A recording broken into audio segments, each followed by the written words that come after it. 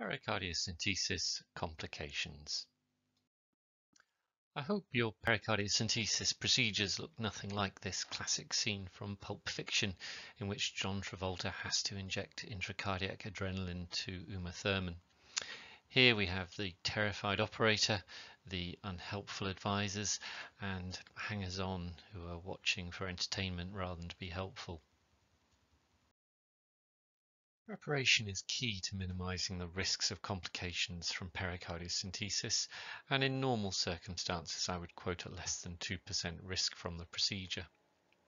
There is a danger of puncturing or even lacerating the myocardium, which may need surgery to fix it.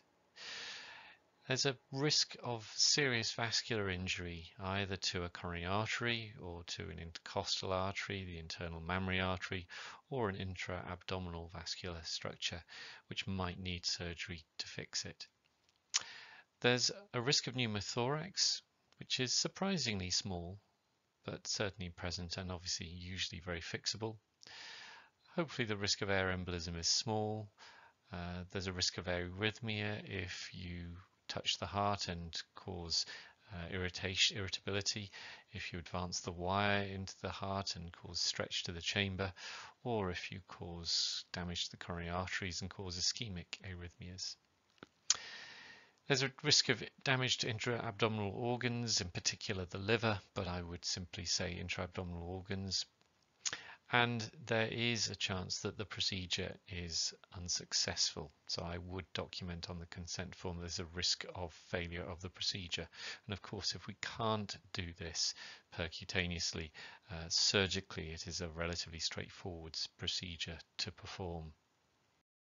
The risks of pericardial effusion are smaller the more fluid has accumulated, so emergency situations are technically much harder and carry higher risk.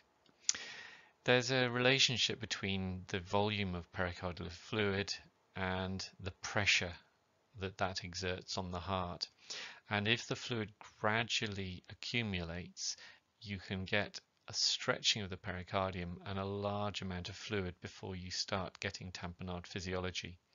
Whereas if the fluid rapidly accumulates, it will potentially cause tamponade with only a small volume of fluid.